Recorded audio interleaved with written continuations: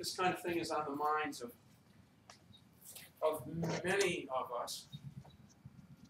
And so for your Sunday morning message, Amen. I would like to talk about, this is the 19th occupied community I have spoken with. We had some bloodshed last night in Zuccotti Square. 700 of us tried to reclaim our public space there. So I feel I've been wanting to talk about time, probably because they're Skyping each other with Homeland Security and so forth. Have a conference call. We've noticed they've started to coordinate their message, use the same phrases when they're talking to the press, making excuses about what they did.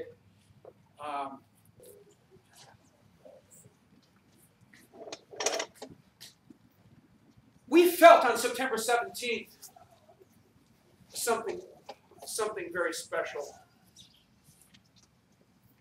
In the days going into early October, some kind of Holy Spirit coming from us, coming from Occupy, hallelujah,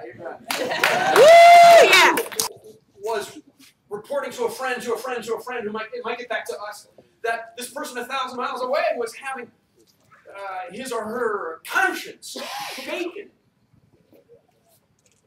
about what this community called Earth people, what this community called the United States, what we are doing with this enslaving economy.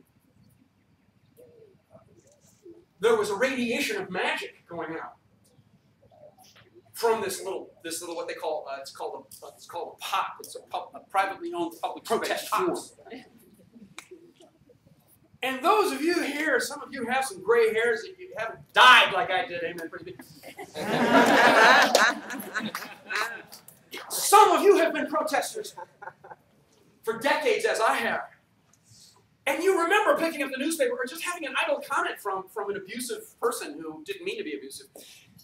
That protest of yours last Wednesday, well, you looked a lot like a parody of a 60s protest. Signs and angry people shouting short sentences. Sometimes they rhyme, but it's a blessing around us. It was written in the 1780s by slave owners Tommy Jeff and Jimmy Mad. And Tommy Jeff and Jimmy Mad determined something utterly radical. I wish I could say it was less radical today. It isn't. It's just as radical today as it was in the 1780s. It says that you keep the big fundamentalist forces out and let the people come in and have their GA. And that the people will make the best democracy. And in those days, the Walmarts and Coca-Colas and General Electrics were called the King and the Queen. Amen? Amen. And the King and the Queen said that they were divine. So the first part of the First Amendment is the defense of our own ability to worship. Amen.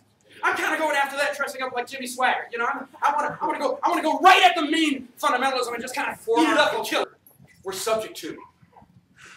We felt like we were cliches from another time. That suddenly was over last fall. Suddenly we were relieved of that. We had discovered a new protest form. It was staring us right in the face all those decades. Amen. We had that protest form in our hands when we prepared food. When we read a book to a niece. When we went out with a camera and made a little media. The stuff of living real life is simply now a protest form. Living together in public space is terribly powerful.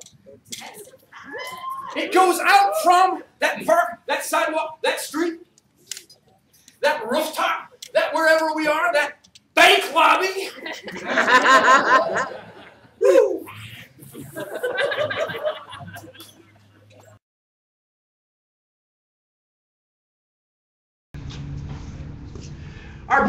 shake quite as much. Our Kundalini funk flashes are held in. I've been arrested for reciting the First Amendment in Union Square, New York City. You might get arrested for saying the wrong thing. There's a discretionary clause that many police have basically written themselves. It doesn't come from any law. It's a desk law. It was written by what we call white shirts in New York. White shirts are the guys that are like approaching retirement age that Giuliani hired. And now they live in Long Island and make 150 grand a year doing nothing. Yeah, let's have a mic check prayer. Mic check! Mic check! Mic check! Mic check! These are earth beings. These are earth beings. These Occupy brothers and sisters. These Occupy brothers and sisters. They live their lives. They live their lives on the Compton's Reservoir. On the Compton's Reservoir. All of us here. All of us here. Thank them. Thank them. And emulate them. And emulate them. The power of the First Amendment. Of the First Amendment. Being one with our American ancestors. Our American ancestors. Who made the freedom. Who made the freedom that we're living in now. That we're living in now. That we're living in now. Keep us in safety. Keep us in safety. But we know. But we know. From the earth inside. From the earth inside. We are not afraid. We are not afraid. We are blind.